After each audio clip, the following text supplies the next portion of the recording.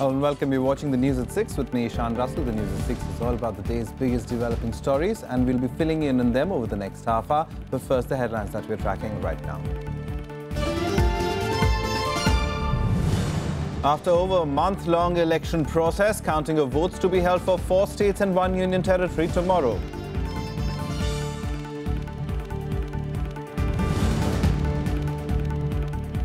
Cyclone alert in parts of Tamil Nadu, Andhra Pradesh and West Bengal. Weather department predicts heavy rainfall for the next 24 hours.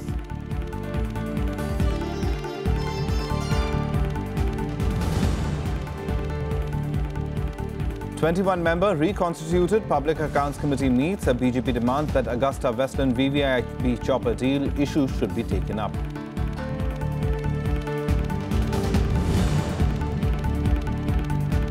And 14 years after the Godhra train burning case, main suspect Farooq Mohammad Bahana arrested on his way to Godhra from Mumbai.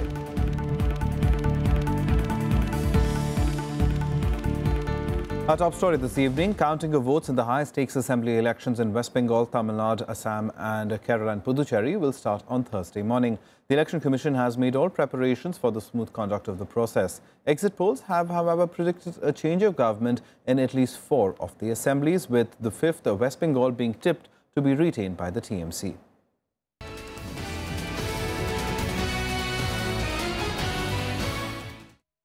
D-Day for 4 states and a union territory that saw a 1-month poll process. Votes will be counted in West Bengal, Tamil Nadu, Assam, Kerala and Puducherry from 8 a.m. on Thursday. This will be half an hour after postal ballots are counted. Clear trends will be available by 11 a.m. while a final picture can be expected by 12 noon. According to the Election Commission, the counting will end by 3 p.m. The process involves a ballot unit being switched on in the presence of senior election officials and counting agents. The result command is then keyed in to get results per machine. Once results are declared, names of the winning candidates will find mention in the Gazette. The Gazette notification will initiate the process to form the next legislative assemblies in the states. So far, exit polls that were shown on television channels on 16th of May show that Assam, Tamil Nadu and Kerala have voted for a change. They are predicting that the BJP will get its first government in Assam, dislodging the Congress. The Congress is expected to lose Kerala, while the DMK has been tipped to regain power by unseating the AIA-DMK.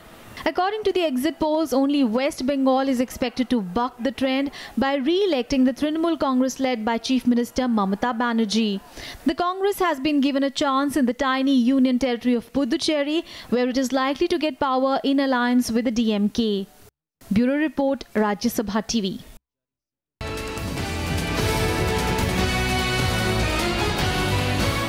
Now, speculation about a cabinet reshuffle gained ground ahead of the counting of the results of the 5 assemblies. Media reports state that if the BJP manages to win in Assam, then current Sports Minister Sarbananda Sonowal would have to become Chief Minister. His vacant berth will have to then validate the need for a reshuffle. The reports also mentioned that Modi government could drop some ministers, including Health Minister JP Nadda, Environment Minister Prakash Javadekar and Minister of State in Micro and Small and Medium Enterprises Giriraj Singh. The ministers could be drafted for party work.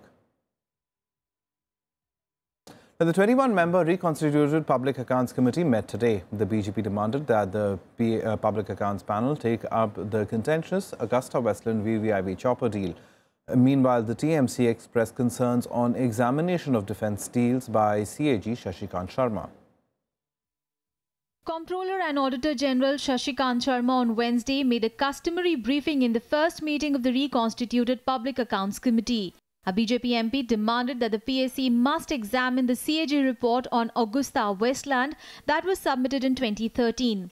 The BJP's demand was backed by a BJD member who cited the coal scam as a precedent to examine issues under investigation by agencies.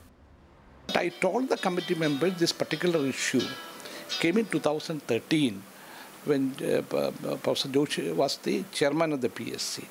So he has gone through that, but they did not take that subject at that time. And after that, there is no further development. And any issue which is before the court of law or before investigation, usually we don't take.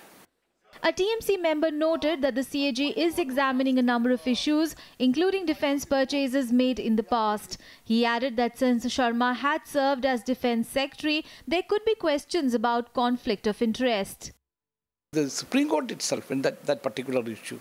So nothing to discuss on that, because that is one of the highest judicial forum in the country. I feel too much is given by the media.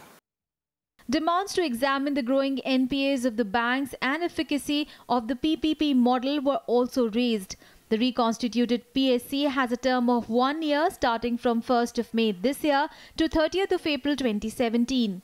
The 21-member panel has 7 members from the Rajya Sabha and 15 from the Lok Sabha. This is Kriti Mishra's report for Rajya Sabha TV. Now, after being on the run for 14 years, the main conspirator of the Godhra train burning case of 2002 was arrested by the Gujarat ATS. Farooq Mohammad Bahana was detained near Kalol town of Panchmahal district, where he headed from Mumbai. According to officials, Bahana moved to Mumbai and became a property broker there. Officials also alleged that Bahana supplied the petrol that was used in burning the Sabarmati train. 59 people were burnt alive when a coach of the Sabarmati Express was torched on the 27th of February 2002. The incident triggered large-scale riots in the state, which led to the killing of hundreds of people. Now, the Indian Met Department on Wednesday issued a cyclone alert in parts of Tamil Nadu, Andhra Pradesh and West Bengal. The Weather Department has said heavy rainfall will continue in Tamil Nadu, coastal Andhra Pradesh and Puducherry during the next 24 hours. Meanwhile, the Tamil Nadu government is taking all precautionary measures to deal with the situation. With parts of Tamil Nadu receiving heavy rains for the 3rd day in a row, the Met Department said the deep depression in the Bay of Bengal is expected to intensify into a cyclonic storm in the next 48 hours. A cyclone warning was also issued for southern parts of Andhra Pradesh and West Bengal. Heavy to very heavy rainfall is also expected over north coastal Tamil Nadu and Puducherry in the next 24 hours. We are getting good rainfall over the entire Tamil Nadu last 2 days. Now this is due to the depression which was lying over the east of Tamil Nadu, Chennai, 70 kilometers today morning in the west central southwest bay. It has moved northwestward and intensified into deep depression. Now it is expected to move away from the Tamil Nadu. It will move away from the Tamil Nadu and moving away in northeast direction. It will get intensified and as a cyclone and move all along the coast of Andhra Pradesh and Odisha coast. In Chennai, sewage lines started overflowing in many areas due to rain caused by cyclonic winds. The Tamil Nadu government kept 25 boats on standby for rescue operations. 4 National Disaster Response Force teams have also been deployed. Tamil Nadu government also deputed senior officers to areas that may experience heavy rainfall to oversee precautionary measures. It had set up a call center with 1070 number to receive rainfall-related grievances. Fishermen have been warned against going to the sea. ரொம்ப காத்து கடல் சொரப்பா இருக்கு. அதனால எங்களுக்கு தொழில் செய்ய முடியல. ரொம்ப கஷ்டமா இருக்கு. 3-4 நாளா இந்த மழை விடாத பெஞ்சினே இருக்கு. என்ன பண்றதுன்னு தெரியாத ஒரு இதுவா இருக்கு. கடலுக்கு செல்ல முடியல எங்களால. காத்து ஓவர் சொரப்பா இருக்கு. போட் வெளியாக முடியல எங்களால. Heavy rains that led to floods in November last year killed nearly 350 people in Tamil Nadu. Akhilesh Suman's report for Rajya Sabha TV. The mercury continues to soar in northern India, including Himachal Pradesh, making life difficult for people there. The region is reeling under an intense heat wave over the last few weeks. The country's hottest months are May and June, but the north has been seeing temperatures in excess of 40 degrees Celsius since April. Areas in the state are experiencing day temperatures at least 4 to 5 degrees Celsius above normal. Most parts of Gujarat also continue to reel under hot weather conditions, with mercury levels in many cities hovering between 42 and 45 degrees Celsius during the day. हाँ, अभी हिमाचल प्रदेश के जो निचले इलाके हैं जिसमें district Una, Bilaspur, Hamirpur और district Sirmaur का जो निचला इलाका है, यहाँ पे जो तापमान है वे हायर साइड में जा रहे हैं। 40 डिग्री से जो तापमान ऊपर चल रहे हैं। सबसे ज़्यादा जो तापमान आज ऊना में रिकॉर्ड किया गया 42 डिग्री रिकॉर्ड किया गया, जो कि 4 डिग्री सामान्य से ज़्यादा है। Urban Development Minister Venkaiah Naidu today turned down demands to rename Akbar Road in Lutyens, Delhi, saying renaming streets was not on his agenda. This comes after Union Minister General V.K. Singh wrote to Urban Development Ministry seeking the road to be named after Maharana Pratap. While Singh received support from within the party, the New Delhi Municipal Corporation confirmed it had not received any name-changing proposal. Last year, the Delhi government renamed Aurangzeb Road in the Lutyens Bungalow zone after former President, late APJ Abdul Kalam, after a push by BJP leaders. The opposition criticized the BJP over the demand. Akbar और अशोक देश में दो ऐसे शासक रहे हैं जिनके नाम से पहले ग्रेट लगा हुआ है। अकबर दीन इलाही के जरिए एक सेकुलर मुस्लिम शासक के रूप में प्रसिद्ध रहे हैं, इसलिए उन पर उंगली उठाना गलत है। श्री वीके सिंह जातीय विद्वेष में भरे हुए हैं। The VK Singh have any idea either of history or India or Indian ethos or Indian culture. They are all servants of the Rashtriya Swayamsevak Sangh and its organizations. These kind of demands are completely unnecessary, useless and should be rejected forthwith. The centre is working on a new legislation to replace the existing Consumer Protection Act. The new law will have penal provisions of 50 lakh rupees and 5-year imprisonment for celebrities promoting sale of items without verifying the quality. Union Minister Ramvilas Paswan said that the proposed Consumer Protection Bill 2016 has already been approved by the Parliamentary Standing Committee and would be introduced in Parliament in the next session. In the new legislation, penalty for indulging in a deceiving ad would be enhanced to 50 lakh rupees from 10 lakh rupees at present and the jail term to 5 years from the current 2 years. Paswan said the new legislation would have elaborate scope for a consumer to lodge complaints against a substandard product sitting at home, and it would be also enhance the monetary limits of district and state level consumer redressal courts. जो standing committee के या स्थायी समिति के सदस्य हैं वो mini parliament है। इन लोगों का कहना है कि 50 लाख रुपया उसको जुर्माना कीजिए और 5 साल तक का जेल का सजा कीजिए। तो अभी जो हमने बैठक बुलाया था तो अब डिपार्टमेंट उसमें बैठ करके जाएगा, फिर उसमें कैबिनेट फैसला लेगा। Some more national news stories now nationwide. The centre is mulling an ordinance to defer implementation of the Supreme Court ordered National Eligibility Cum Entrance Test (NEET) by 1 year. However, no final decision has yet been taken.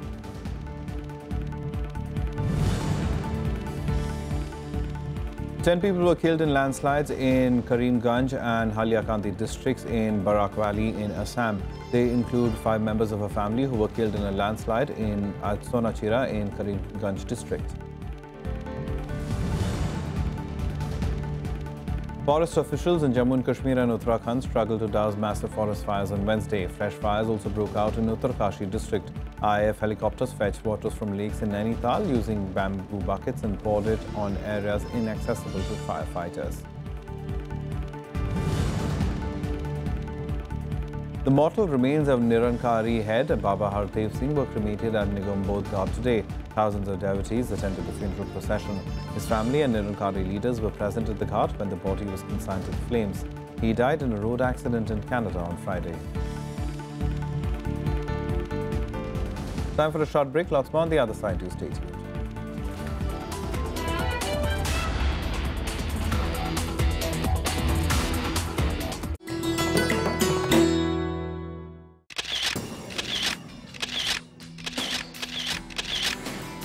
The splendid, grand and massive neo-Buddhist copper dome of the Rashtrapati Bhavan. It gets its influence from stupa at Sanchi. The dome is more than twice the height of the rest of the building. The reinforced concrete shell of the outer dome began to be formed during the beginning of 1929. The last stone of the dome was laid on April 6, 1929.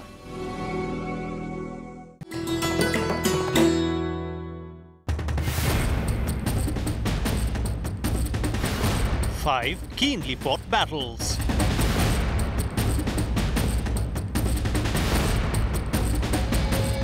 Five eagerly awaited results.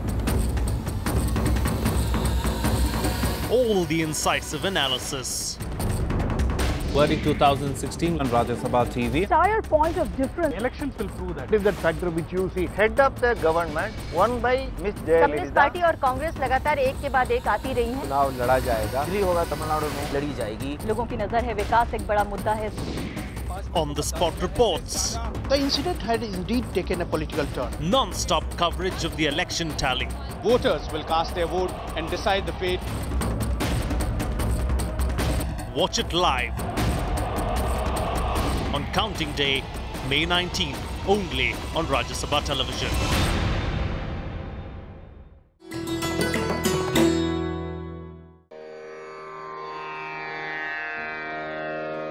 The sacred relics of Buddha were unearthed in Piprava in Uttar Pradesh.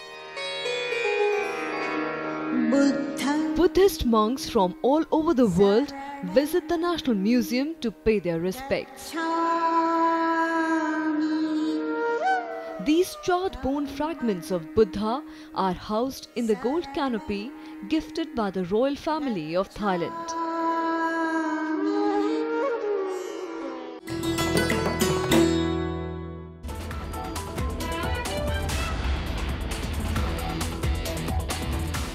Welcome back. You're watching the news at 6. Now, India today successfully test-fired its indigenously developed nuclear-capable Prithvi 2 missile. The short-range surface-to-surface missile was tested from Chandipur in Odisha. The medium-range missile can carry 500 kilograms to 1,000 kilograms of warhead and is powered by liquid propulsion twin engines. It has a strike range of 350 kilometers. Prithvi is India's first indigenously built ballistic missile. The last user trial of Prithvi 2 was successfully conducted on February 16th this year. Now, Apple Inc.'s CEO Tim Cook started off his maiden 5-day visit to India with a visit to the famous Siddhivinayak temple in central Mumbai today.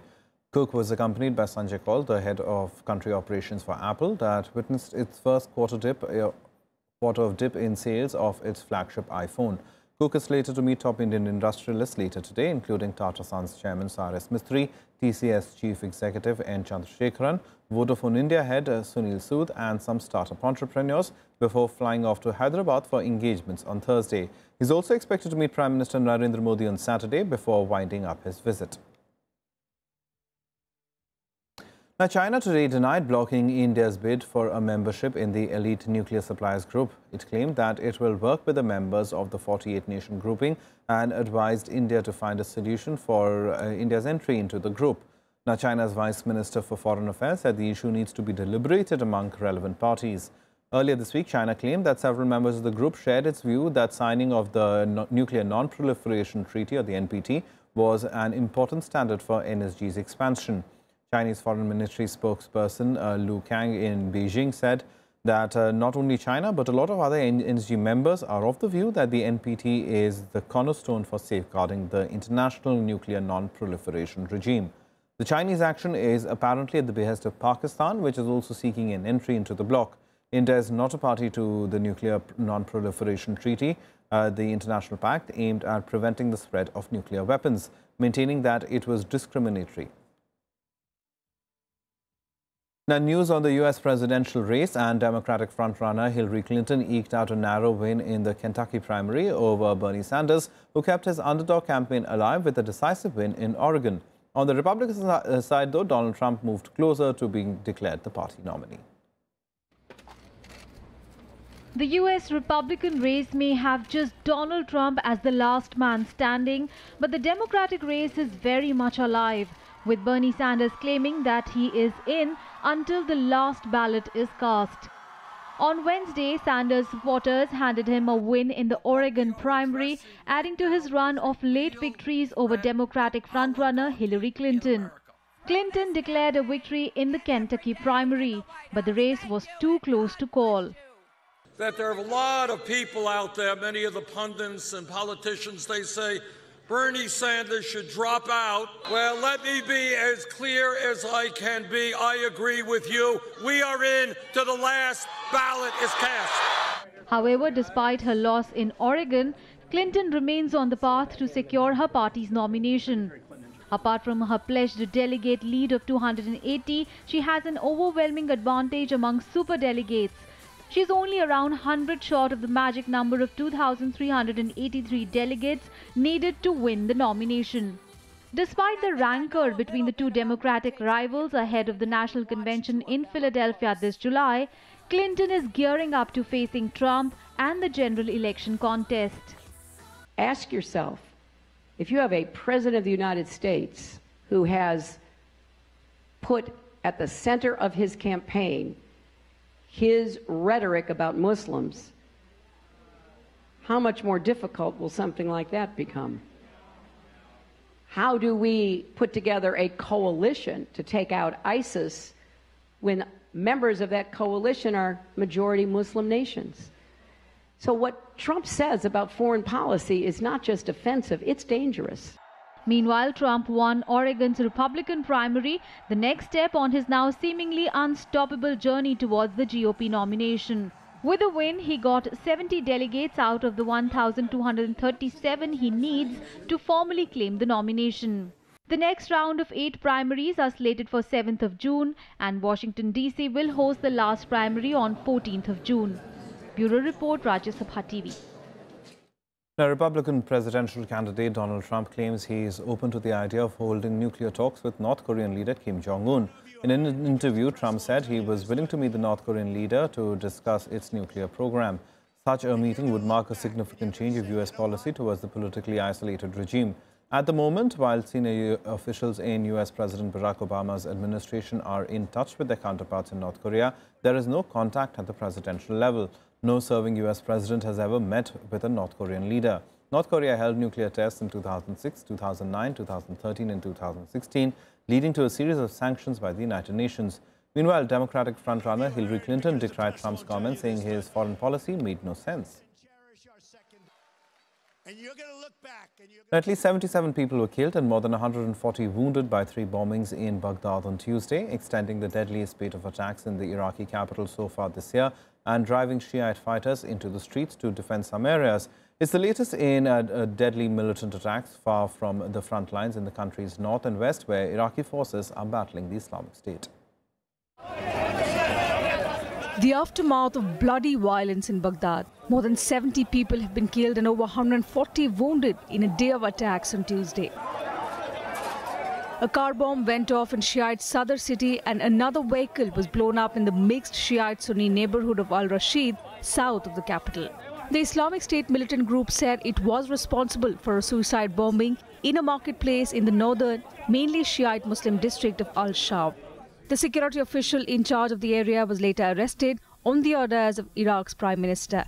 The U.S. administration, an ally of the Iraqi government, strongly condemned the latest string of attacks by Islamic State, saying it is specifically targeting the civilians. Strongly condemns the barbaric terrorist attacks in Iraq today by ISIL that specifically targeted innocent civilians.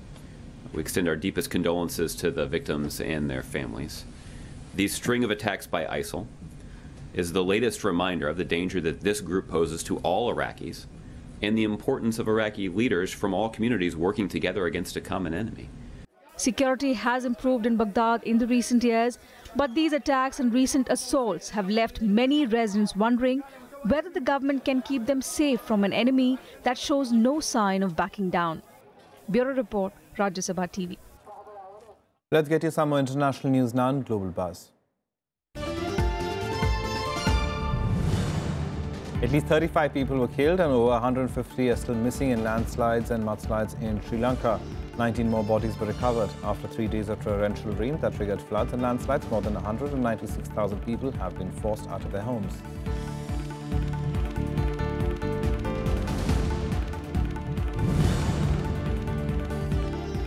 The US has lifted more economic sanctions on Myanmar to signal its support for ongoing political reforms after decades of military rule. White House spokesperson Josh Earnest says revised sanctions against Myanmar are an incentive for the country to continue implementing political reforms.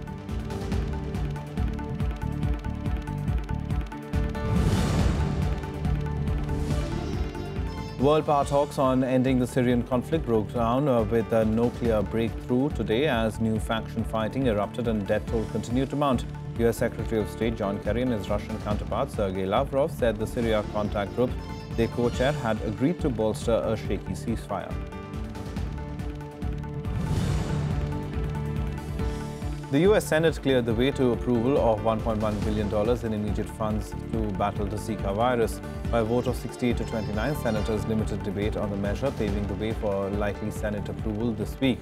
Two other funding approaches failed to get enough support to advance in the Senate. The White House threatened to veto a $622.1 billion Zika bill poised to pass the House of Representatives later this week, saying it was woefully inadequate.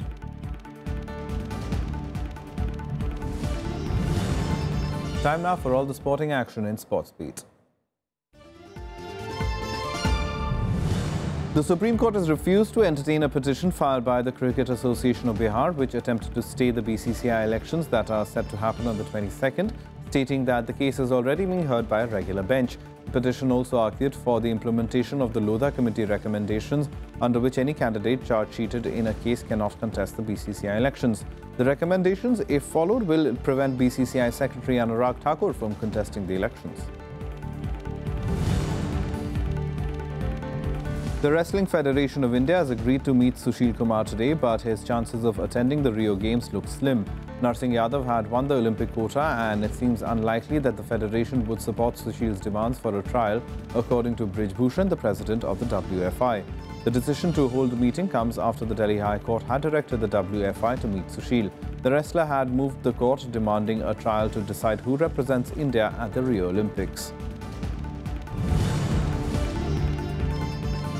31 athletes are facing bans from the IOC after testing positive for banned substances during tests conducted on drug samples from the 2008 Beijing Games. This number may increase as the results for the tests of the London Games samples are yet to be declared.